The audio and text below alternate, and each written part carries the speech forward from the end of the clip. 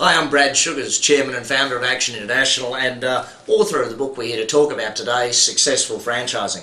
If you take a look at the book, I think what you'll find is that essentially what I'm doing is espousing how it is I've built my company.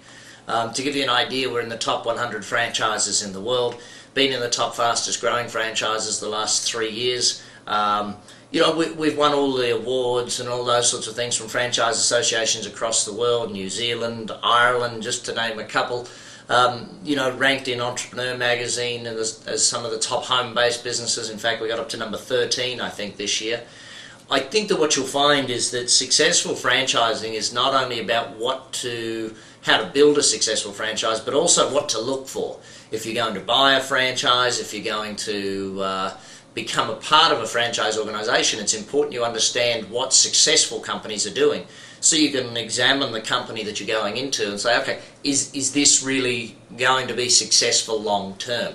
And I think it's vital that as a franchisor or a franchisee, we understand how to make that relationship of franchising work and how to make certain that you can grow the business. Successful franchising really was a culmination of all of those years of knowledge, and I think that you'll find very much very hands-on, practical, because that's just the kind of way I do things, is that it's really about what you can do to build your successful franchise. So whether you're building a franchise as a franchisee or a franchisor, the successful elements of doing that are really what we tried to encapsulate.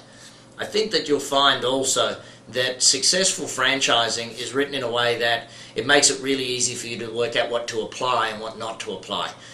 Certain things are designed for certain types of franchises, and that's a very important point. So enjoy the read, Successful Franchising, part of the Instant series by me, Brad Sugars.